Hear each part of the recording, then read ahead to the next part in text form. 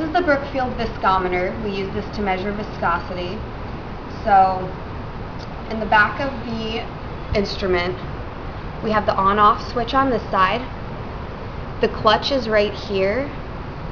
And then over here we have the knob that controls the speed. You can set it to 2, 4, 10, or 20. And then this knob actually right here is how we raise and lower the actual probe.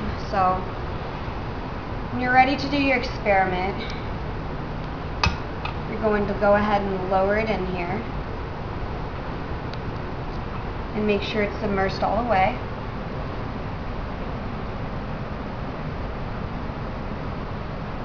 We're going to depress the clutch that was in the back and turn it on. And you can see the dial is going to start spinning. This is the speed 2, or you can set it to 4, which is a little faster. 10 is even faster, or all the way up to 20. So when you're ready to take a measurement, you release the clutch in the back and watch the red needle that's on the dial.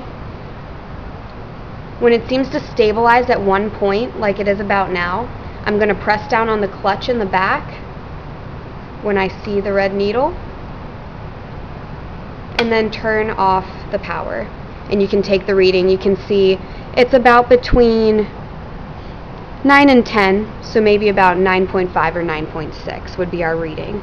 You would then use that in the chart in the back of your manual to calculate the viscosity.